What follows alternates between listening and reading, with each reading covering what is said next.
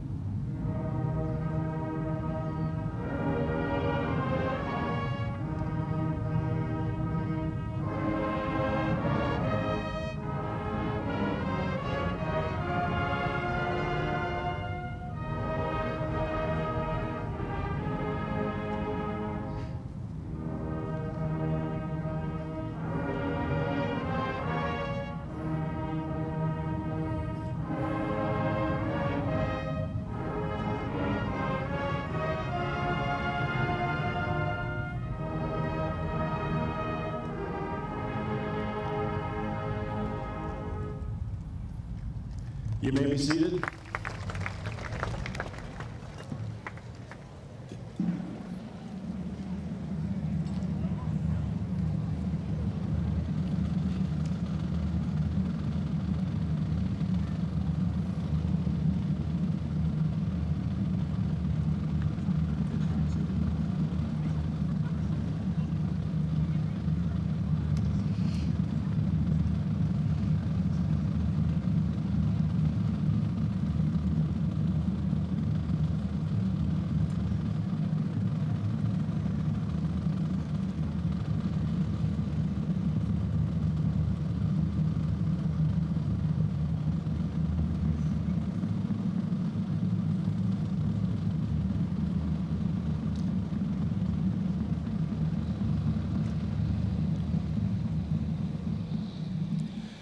To give our opening convocation prayer, I'd like to introduce Chaplain Josh Hayashi.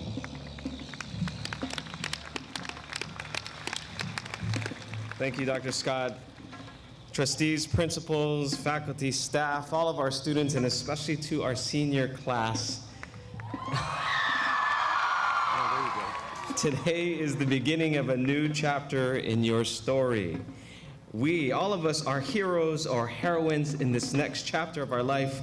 So as we begin our journey, we begin by asking for courage and for help along the way. So let us pray. Epulikako. Dear God, today we turn the page on the story of our lives. In this, you know us and love us all, whether we are in the 2nd grade or in the 12th. You have brought each of us to this very moment in ways and journeys as unique as each one of us individually. So we acknowledge and ask for your blessings on a new year. We know there will be challenges ahead and battles to face. There will be victories won and lessons learned. So keep us ready and humble and open our hearts to change and the growth that comes through change. And all these things we ask in your holy name. Amen.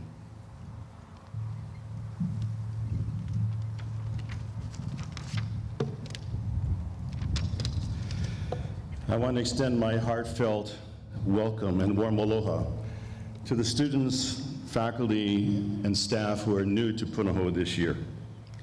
We are so pleased that you are joining our community. And just as the new spring replenishes itself, your contributions and your stories will be a source of renewal and inspiration for us this year. Last year, we opened the first phase of the grades 2 through 5 Kosasa community that is now home to our 2nd and 3rd grade students. And as you can see, construction is underway for the 2nd phase during the next 2 years. The entire grades 2 through 5 community is built to the highest level of green design and architecture, producing all of its energy needs through renewable energy sources. As Punahou's first net zero energy building, the grades 2 through 5 community is setting a new standard for the rest of the school in the years to come. I want to welcome back to school all of our returning students. And during the next 2 days before the long weekend, I urge you to introduce yourself to a classmate who is new to Punahou this year. You may be, in fact, greeting a lifelong friend. And I want to extend a special welcome back to their senior year, the talented, accomplished, colorful, diverse class of 2018.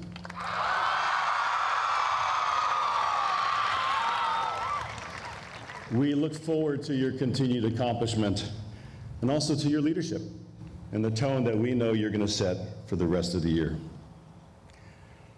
Each of us is the beneficiary of those who came before us, former students and teachers, former school leaders and trustees, who since 1841 have helped to build one of the finest schools in the world.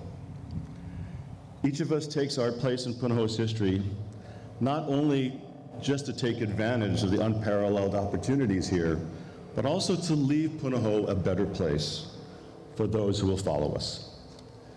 We are grateful to the current trustees who have given generously of their time, their talent, and their resources to provide stewardship that sustains Punahou's excellence, but also challenges us to keep innovating and improving. Before I introduce the board chair who will speak to you, I'd like to introduce 3 trustees who are present this morning. They're seated in the first row under the tent. Mrs. Kitty Woe, please stand and raise your hand. Dr. Greg Yim, and Ms. Debbie Berger. Mahalo. So, to greet you on behalf of the Board of Trustees, it's my honor to introduce the chair of the board. He is a 1972 Punahou graduate. He's married to a Punahou classmate. He is the father of 3 Punahou graduates, and he is the son of a former Punahou Middle School science teacher, the chairman of the Board of Trustees, Mr. Ethan Abbott.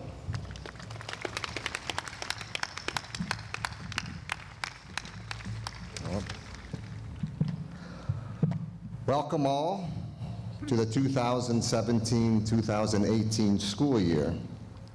On behalf of all the trustees, we have been awaiting your arrival. The campus is ready, the school calendar has been set, and you can now continue to write your own story. Write your story well, but edit often. Pause along the way to enjoy your journey through this tremendous school called Punahou. As the only person who can write your story is you. Congratulations, seniors, the class of 2018. Enjoy your year. It will pass by quickly. This is your year, and may all your stories be bestsellers. With adventures to tell, lessons you have learned, and tales of good deeds to be remembered. Have a great year, everybody. It's my pleasure now to introduce the two school principals, Dr. Paris Prairie Kim and Dr. Emily McCarran. Thank you, Lisa. Thank you. It was great. Thanks so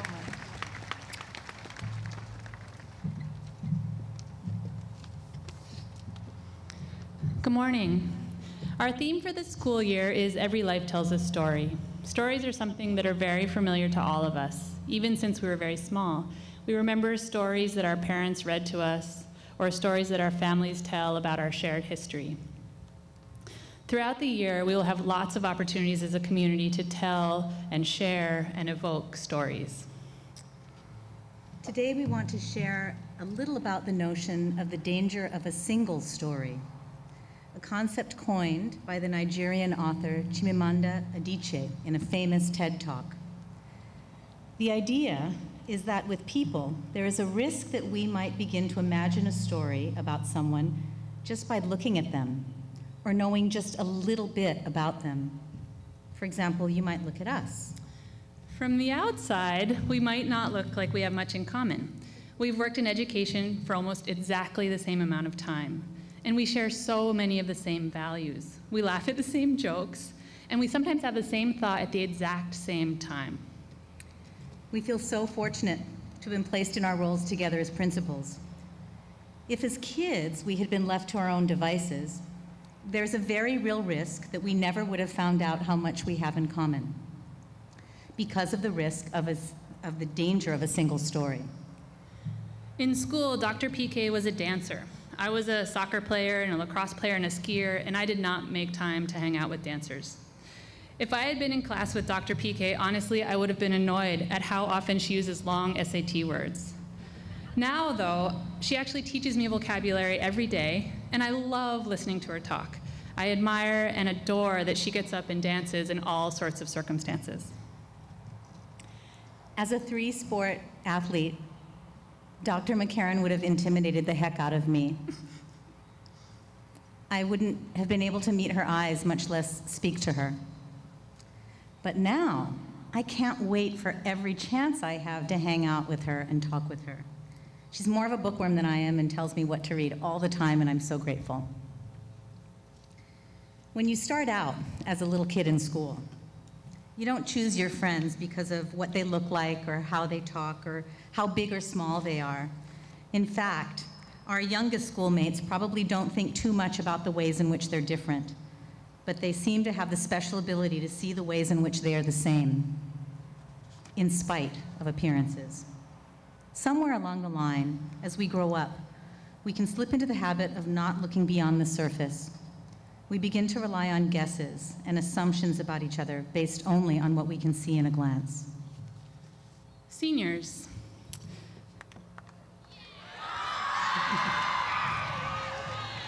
Next year, this will be clear to you. When you're in college or on a gap year, either here in Hawaii or away from here, people will make some leaps about you based on where you grew up. Oh, you're from Hawaii. Do you surf? Do you live in a grass shack? You may surf, but I don't think many of you live in grass shacks. No matter what, you will have to battle the fact that people will think they know you because they have a single story about people from Hawaii. What do you know about your peers? What do you know about the adults on campus? Once I saw a student in a grocery store and she asked, surprised, "Hey, you shop here?" I said, "Yeah, of course I do." She assumed that all I did was teach all day and maybe even sleep in my classroom. She admitted that it hadn't occurred to her that I had a life outside of the classroom. She had only thought of me as a teacher, not a full human who needs to eat and go to the grocery store. So I ask you, how much do you know about the adults that are here devoting their lives to caring for you every day? The important thing that we want to convey is a hope that you will never assume that you know someone based on just a couple of details. We hope that this year's theme, Every Life is a Story, invites all of you to seek and see and appreciate the richness in all of our stories. Each of us contains multitudes of facets. Each of us is vastly more complex than can be understood through a single story. To do this, you need to ask questions. You need to wonder about the details in people's stories in this community. So while you are busy writing the story of you, make sure that you are also spending time learning the deep, interesting, and surprising stories of others. Thank you. It's now our shared honor to welcome to the stage the president of the senior class of 2018, Noah Schachtel.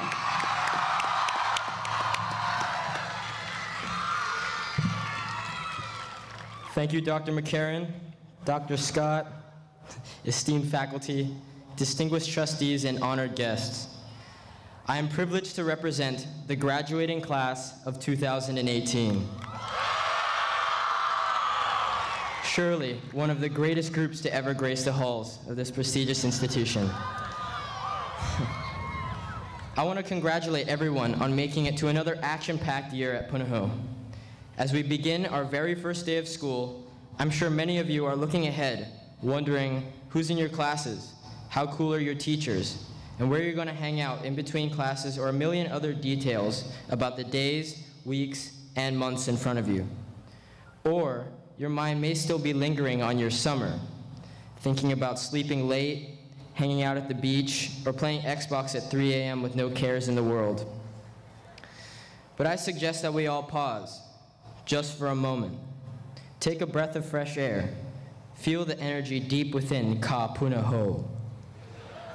We are here at the beginning of this year's incredible endeavor, in this wonderful place that supports us and encourages us to realize our dreams and be the best that we can possibly be. I remember my first convocation in 6th grade, when senior years seemed so very far away. But class of 2018, here we are. Let's cherish the last moments we have together and make the most of this year. Underclassmen and women, I encourage you to savor every day, no matter how challenging it may be. You're creating priceless memories each and every day that will last forever. A wise man once said, "You better lose yourself in the music, in the moment. You own it, and you better never let it go." Let's have a great year, Punahou. Thank you.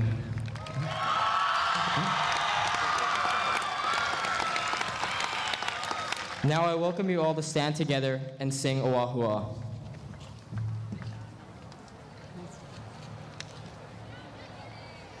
Beautiful. Perfect. Noah, nice job.